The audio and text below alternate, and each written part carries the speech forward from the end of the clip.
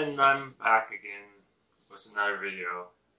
So I guess this video is going to be like a celebration video, kind of, because I made it a full year at my current job.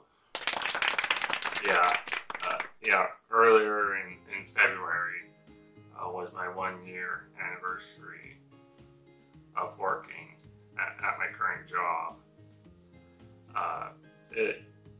It's the first time I made a full year at any job, consecutively, I should say. I've mentioned this before. Until now, I've never worked at the same job for a year, but if you added up all the time I worked at the mountain resort in winter and summer, then I'm sure it would be over a year. So yeah, but yeah, this current job, it's you know, a full year with no breaks in it. And I'm right now I'm 32 years old, so yeah, I got something else checked off on my life goals, I guess, or something. I completed something that other people have already done in life, but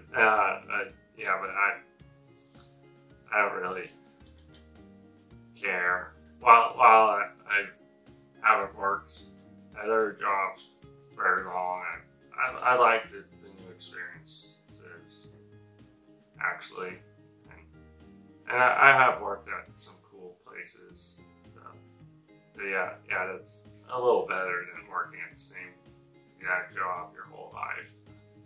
But I'm still glad I made a full year at one job in my life. And yeah, that all being said, I want to get a new job. Not because I don't like it or I don't like the people. I like the people, and it is a great company to work for. They actually even sent me a card in the mail congratulating me on working a year. That was nice of them. But yeah, like I've said 100 times before, I'm just working the job that I don't want to do the rest of my life. And I also don't want to move up, the corporate ladder, I guess. I can probably start asking about what it would take for me to move up the ranks and get an assistant manager job, but I don't want to be an assistant manager or a manager. So I am looking for other work, and I almost got a new job not too long ago. I got an interview with a local TV news station for a production assistant job, which I've done a lot of production assistant jobs for television shows and movies, and commercials too. But I never heard back from the guy I interviewed with, so I didn't get that job, which sucks because even though it wouldn't be my dream job, it would have been a lot closer to what I want to do for the rest of my life, and it would have also been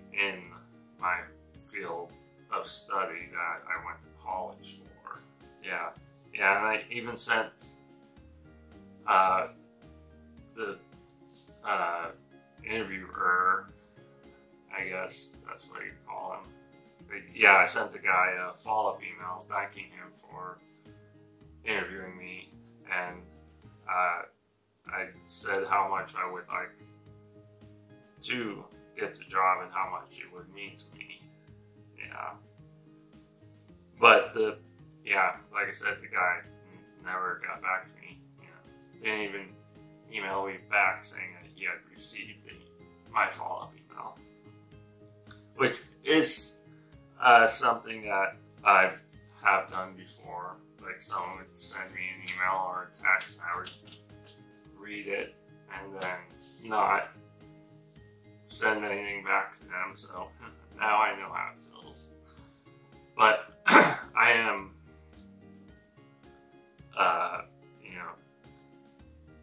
trying to change that and let them know that I got what they sent me when people send me something. And I wish I could ask the guy who interviewed me why he didn't hire me, so then I could work on what I did wrong and change it, and then hopefully get the next job. Yeah, I've had quite a few job interviews with local TV news stations. I've had at least 2 job interviews with the same guy. He remembered me from the last time we interviewed. Yeah, I think the interviews were a year apart, something like that. And I know I had at least another job interview at the same station, but with another person. Yeah, and I think I also had a phone interview with a different TV news station, probably close to 10 years ago now at this point. So it seems like I can get job interviews relatively easy, but just can't get the job. And the production assistant job or PA job, as they're often called, it would have been a full-time job. Yeah, 8 hours a day, 5 days a week. So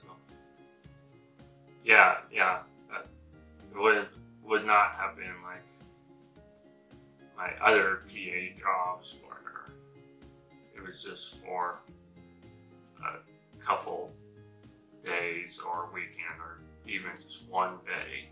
Yeah, I'm bummed that I didn't get that job. It's something I would have enjoyed doing, unlike all of the customer service jobs that I've done. I just keep getting customer service jobs because I've worked these types of jobs before, so I have experience doing these jobs, so that makes it easier to get these kinds of jobs, but I still don't like doing these jobs. Well, I like some jobs more than others, I should say, but still, I should have gone into another line of work, like working in an office. If I had an office type job, then I wouldn't have to deal with customers. And then also maybe I could work from home. That might be a good thing. I've never worked any of my jobs from home because they all can't be worked from home. I need to be at a location to do my job. Maybe I don't know, sometime before 2020, I could have moved into white collar, is that the term? White collar type jobs, worked in an office, and then also worked from home now, since so many other companies are offering that. Yeah, my life probably would have been a little different if I had tried to,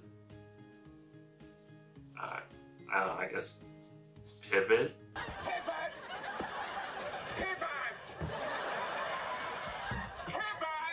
From the customer service jobs to more corporate office style jobs. Yeah, would have been different for sure. Yeah, something to think about. But what can you do now? I don't know. For my current job, it's good. Yeah, I can still do it, and I kind of still need to do it because I need the money. But yeah, I'm still gonna be on the lookout for a job that's more in line with my college degree, because I don't want to just leave this job that I don't want to say love, but I like more than other jobs, and I don't want to leave it and then maybe go to just a worse consumer service job. So yeah, that's gonna be it for this vlog, because I'm just kind of rambling now, but yeah, so wow. Wow, I think the sun went behind the cloud or something.